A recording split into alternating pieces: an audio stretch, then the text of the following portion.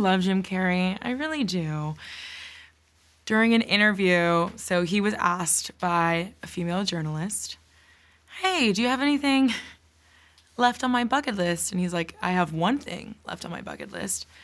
And the journalist was like, what's that? And he's like, you. Ew.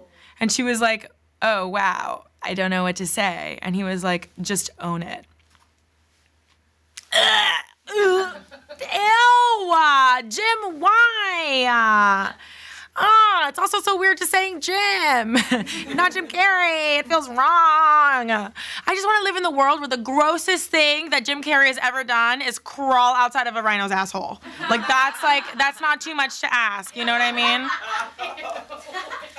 Oh my God.